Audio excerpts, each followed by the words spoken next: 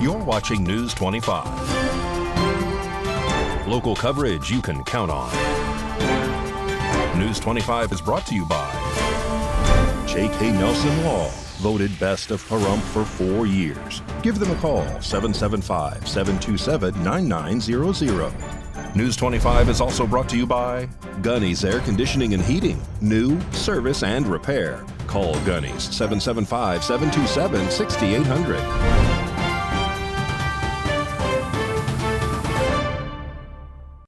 Hello and welcome to this edition of News 25. I'm Unette Gentry. It is Thursday, November 9th. In today's top story, earlier today, a two-vehicle crash occurs near Pahrump Valley Boulevard and Mount Charleston Drive. KPVM News 25's Anthony Roberts has this story. Jason Ernest of Mount West Lawyers. Don't be bullied by insurance companies. Call me, 775-727-9500. A two-vehicle crash occurred at 2 p.m. today at the intersection on Pahrump Valley Boulevard and Mount Charleston Drive. It was reported that a maroon Toyota 4Runner was attempting to make a left-hand turn from Pahrump Valley onto Mount Charleston when the vehicle was rear-ended by a red Toyota Corolla, which was heading north on Pahrump Valley. Both drivers were transported to Desert View Hospital. Each vehicle received moderate to major damage. Pahrump Valley was closed to traffic in both directions during the investigation and cleanup. Nye County Sheriff's Office as well as Pahrump Fire and Rescue were at the scene. There's another two-vehicle crash to tell you about, this one on late Wednesday, unfortunately sending everyone involved to the hospital. News 25 reporter David Preston has those details. Jason Ernest of Mount West Lawyers. Don't be bullied by insurance companies. Call me, 775-727-9500. A two-vehicle crash happened late Wednesday on Calvada Boulevard at Red Rock. According to officers, a Ford Crown Victoria crashed into a Chevrolet Silverado truck. Both vehicles are of the same color. The driver of the Ford is pregnant and was airlifted to Las Vegas Trauma. Her passenger, along with the driver of the Silverado and its passengers, were all transported to Desert View Hospital for treatment. The Silverado had 4 people inside the vehicle, a man, woman, and 2 children. According to the report, the Ford Crown Victoria was traveling at high speeds northbound on Red Rock when the driver failed to stop at the stop sign and crashed into the Silverado truck that was traveling eastbound on Calvada Boulevard. Both vehicles suffered major damage. Pahrump Valley Fire and Rescue, along with Nye County Sheriff's Office, arrived on the scene. When the two-vehicle crash occurred, the Ford ended up in a neighbor's yard while wrapping her car around the neighbor's wire fence. The crash occurred at approximately 4:20 p.m. on Wednesday. Traffic was directed away from the crash site. In other local news, this week's Wanted Wednesday celebrity suspect is Michael Brewer. He's a white male, 6 feet tall, 275 pounds, and his warrants include drugs and multiple traffic warrants. Anyone with info on where Brewer can be located should call the Nye County Sheriff's Office at 775-751-7000, or you can call Crime Stoppers at 702-385-5555, and there might be a cash award available. And a Pahrump man is arrested recently after reportedly threatening to kill his partner in the desert. RJ Camacho has this story. On November 7th, Nye County Sheriff's Office deputies were dispatched to Intermountain Healthcare's Urgent Care Department in reference to a report of a physical domestic. Upon arrival, officers made contact with the alleged victim, who claimed to have been beaten by William Bergen. Officers stated that while speaking with the alleged victim, officers observed dried blood on the chest area, swelling and redness on the right side of their face, and bruising and abrasions to her chin area. They were also noted to have broken glasses that they were wearing, and that it allegedly occurred when Bergen had punched her in the face. According to the declaration of arrest, the victim was allegedly punched 4 to 5 times in the face while parked in front of AutoZone. She was attempting to get out of the vehicle, however, Bergen allegedly would not let her and threatened to take her out into the desert and kill her. When the alleged victim attempted to exit the vehicle, she allegedly fell onto the front passenger floorboard, according to the declaration of arrest, with her legs hanging out of the car. William then allegedly drove her to another location where he continued to strike her. On November 5th, the reporting party was stated to have had a baby and had sutures placed. She stated to Bergen that she felt her sutures burst open, and according to the declaration of arrest, Bergen then drove her erratically to urgent care while she was seated on the passenger floorboard with her legs hanging out. The alleged victim then stated that she was thrown out of the vehicle onto the parking lot floor, according to the arrest report. Officers then spoke to 2 eyewitnesses, one of which was coming out of Fitness for 10, which is across the street from Intermountain Healthcare. The witness had stated that they had seen a vehicle speeding into Intermountain's parking lot, then allegedly saw Bergen exit the vehicle and pull the alleged victim out of the car, leaving her on the parking lot before speeding off. The second witness was an employee at Intermountain who was sitting in her car during her lunch break when she allegedly saw a car speed into the parking lot with its passenger door open. She stated to officers that she observed a male get out of the car and that allegedly began yelling and screaming at the female to get out of the car. The male then allegedly grabbed the female's dog and her other belongings out of the car before speeding off. The alleged victim then told the witness that she was having breathing problems and security and other staff members were notified to help her. Officers then conducted a traffic stop on a gray Kia that was reported to have been the vehicle Bergen was driving in. Officers then confirmed it was Bergen driving the vehicle and promptly arrested him. William Bergen was booked into the Nye County Detention Center under the charges of domestic battery and first-degree kidnapping. Turning now to international news, Israel is now formally allowing 4-hour periods daily to allow citizens to evacuate combat areas. Meanwhile, humanitarian aid is coming forth for the citizens of Gaza from around the world.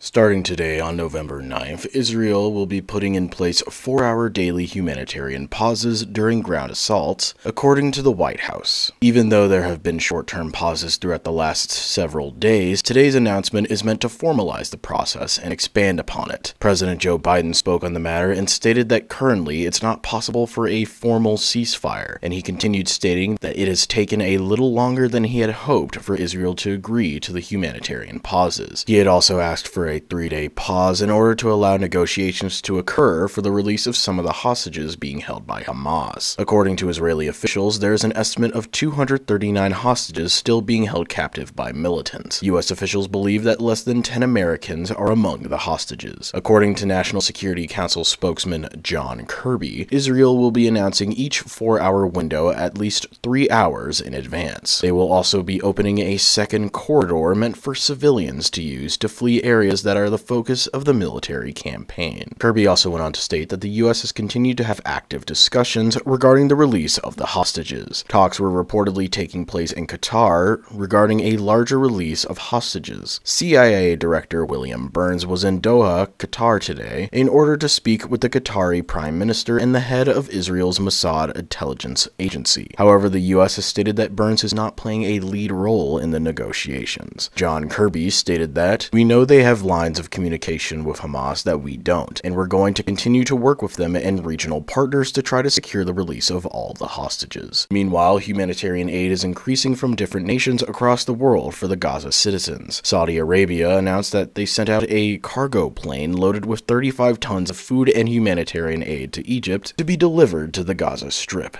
Denmark is supporting humanitarian causes as well by increasing its humanitarian aid to Gaza by 75 million kroner, or 10.7 million in US dollars. The aid is reported to be channeled via UN agencies and the International Red Cross. French President Emmanuel Macron is also appealing Israel to protect the civilians in Gaza. During a press conference held earlier today in Paris, he stated that all lives have equal worth and said that one cannot fight terrorism without rules and that protecting civilians is non-negotiable. Officials from both Western and Arab nations, the United Nations, and non-governmental organizations were meeting in Paris today to discuss providing aid to civilians in Gaza. However, according to Macron's office, Israeli authorities did not participate.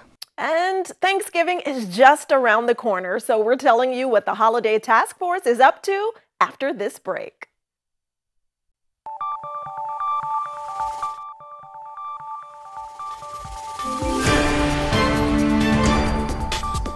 You're watching News 25. Local coverage you can count on. This segment of the news is brought to you by Pahrumps United Rentals. From home to job site, they have all your equipment needs. Call 775-990-4260.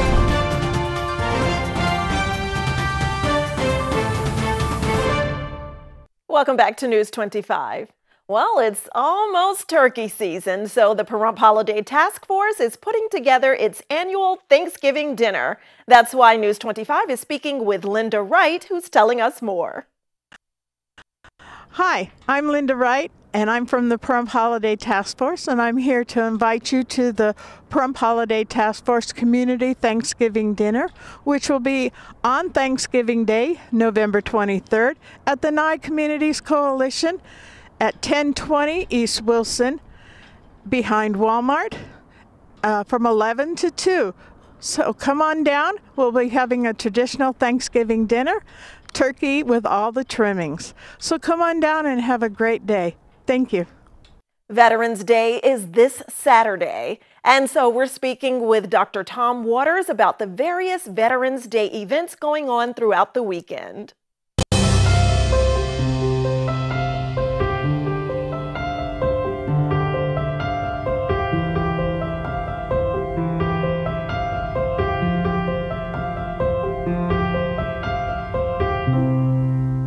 Hi, I'm Tom Waters, and just want to tell you about Veterans Day. Veterans Day is coming up on November 11th, always on November 11th. And for Veterans Day at the VFW Post on Homestead, the program always starts at 11 o'clock. And this is because the World War I ended 11/11/11, November 11th at 11 a.m., and that's what we use for Veterans Day. And that's why it's honored, and we have the ceremony always on November 11th. Also, we have the Disabled American Veterans, who also have a program coming up, and it'll be at 3 p.m. at the Veterans Memorial. That's at the Chief Tacoma Cemetery, and it starts at 3 o'clock. The other thing you definitely don't want to miss in that ceremony is the fact that the Silver Tappers will also participate. We have so many people that are participating in both of these ceremonies. We encourage everyone to come out and look at the ceremony, understand what it's all about. It's to say, thank you, veterans, for your service. Thank you for protecting our country, and thank you for being who you are. So come out and have a ceremony with us and understand what Veterans Day is all about. Thank you. And we thank all veterans for their service. And while you're celebrating this holiday weekend, Mikey Ruhan has a weekend road trip tip for you.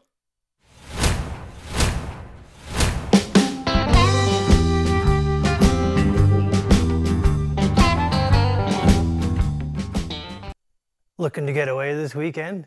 Just about an hour away, right outside of Shoshone, California, Dublin Gulch, a unique collection of old miners' homes constructed into the solidified volcanic ash just outside the town of Shoshone, California. The exact years these homes were built has been lost in history, though it is believed that miners lived in them during a local silver boom. After the miners left, others moved in and continued to occupy the homes. By the 1970s, the homes were largely abandoned. It's possible to reach Dublin Gulch by car or on foot, as it lies a quarter mile up the road besides the Shoshone Cemetery. There is plenty of parking for walkers on the whole wide pullout of Highway 127, immediately south of the town post office. Cars that make the drive up to the homes can park at small gravel parking areas. Homes were built into rock, with some containing fireplaces, chimneys that come out of the top of the stone, multiple rooms, and even garages. It's not possible to enter the Dublin Gulch cave houses. However, with a good flashlight, visitors are able to get a good view inside the screen windows. There's little shade at Dublin Gulch, but you can stop by the shops, and Shoshone visitors to Dublin Gulch can get more information from the nearby Shoshone Museum. Samantha Harris from Valley Electric Association is talking about the history between Pahrump and Valley Electric's co-op. This segment of News 25 is brought to you by Valley Electric and its family of companies focused on serving our members. We're better together.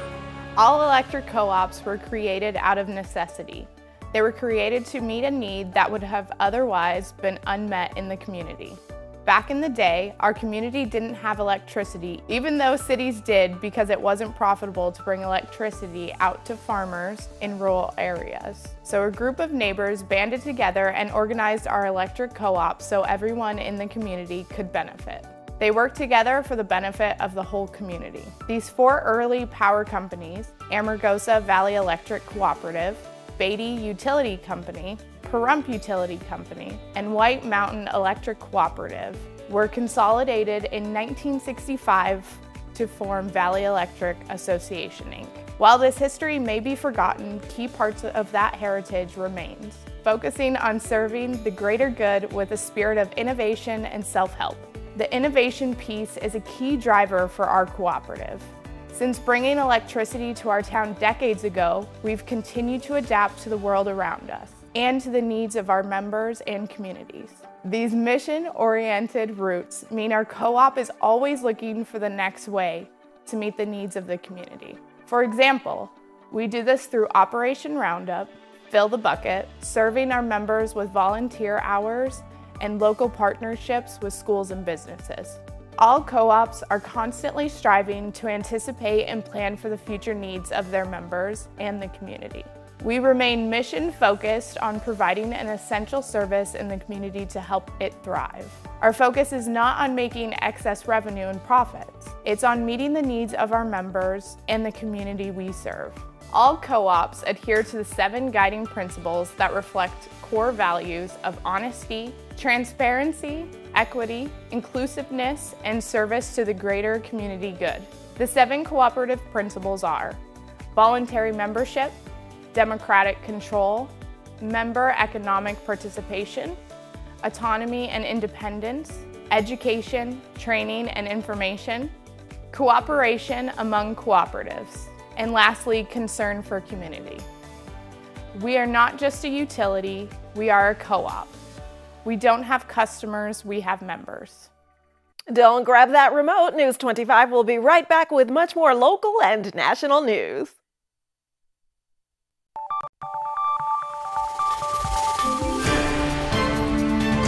You're watching News 25. Local coverage you can count on. News 25 is brought to you by Mountain West Lawyers, Injury Attorneys, 727-9500. Welcome back. In today's Rescue a Pet segment, Christy Sigmund is showing us the beautiful and adorable Sammy. Today's Rescue a Pet segment is brought to you by Realty Executives in Action. Put the team at Realty Executives in action for you. So this is Sammy. Sammy is located at Never Forgotten Animal Society. He is a little under a year old, and I tell you what, he is just an absolute joy. He loves to play, he loves to walk, he loves to run, he loves love. He is a fabulous dog and would make a wonderful addition to any home. He is good with children, he is good with older adults, he is good with dogs. I don't know about cats, but I think he'll get along with anybody and everything. So that is just Sammy, and that is just who he is, and he's a love. So this is Sammy, S-A-M-M-Y. We are located at 3091 North David. That is the corner of Bell Vista and David. Our phone number is 775-537-8674. Sammy is a cutie, and if any of you out there have a backyard he can run in, this story is for you as well, because these cooler temperatures are making fall the perfect time to redo any of your landscaping. So we're speaking with home experts at Angie who are walking us through how to update your outdoor spaces.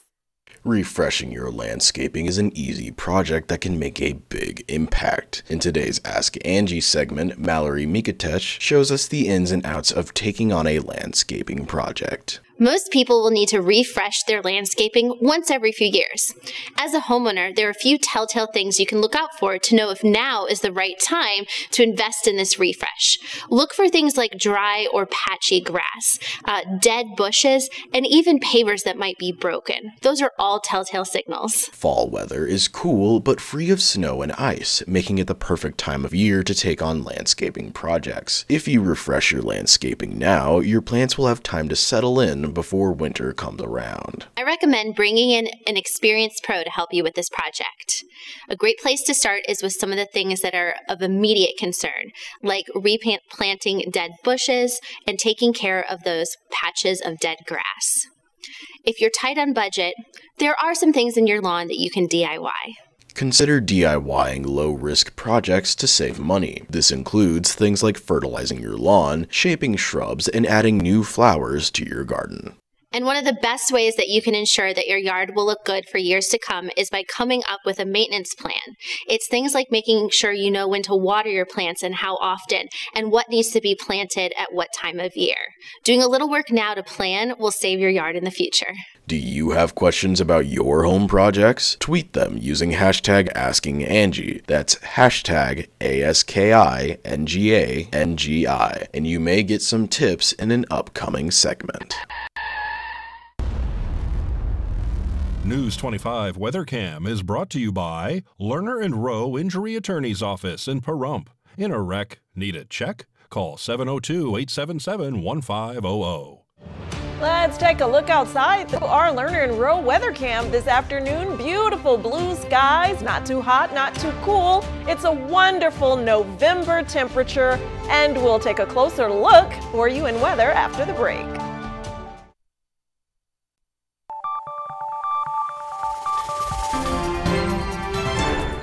News 25 weather is brought to you by Dairy Council of Nevada. Undeniably delicious, undeniably dairy. Enjoy what's real.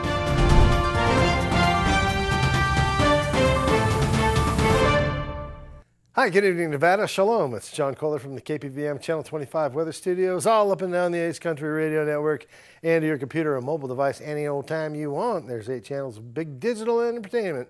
www.kpvm.tv. Let's check out this weather map. It's majestic. Fernley, Fallon, and Carson City all checking in at 51. Weather triplets at the top of the map, and all of them Cool Spot Award winners. Congratulations, splitting the glory. That's not too bad. Tonopah knows that feeling at 53 degrees. 52 out there in Goldfield. Beatty up to 64. The donkey started sweating. They said, well, that's enough. That's all we got for you. 67 out in Amargosa makes them the hot spot, and 66 degrees in Las Vegas makes them number 2. Out in Death Valley at 77 degrees, and here in the paradise of Pahrump, well, let's take a look. Current temperature 61 degrees, not too bad. 60 wonderful degrees. Our high today of 66 felt real good. That wind was nothing at 3 miles per hour out of the east. The sun rose at 6:14, set this evening at 4:40, and we're plunging into darkness. You might still see just a hint of that gorgeous sunset under those partly cloudy skies. We're heading down a low tonight of 36 degrees. Almost feels like it could be snow, but I don't think it is. Nah, it's not. Let's take a look at tomorrow. Yeah, mostly, again, kind of cloudy today. Tomorrow, 65. Temperature's starting to rocket up on the weekend a little bit. I mean, it's a short rocket.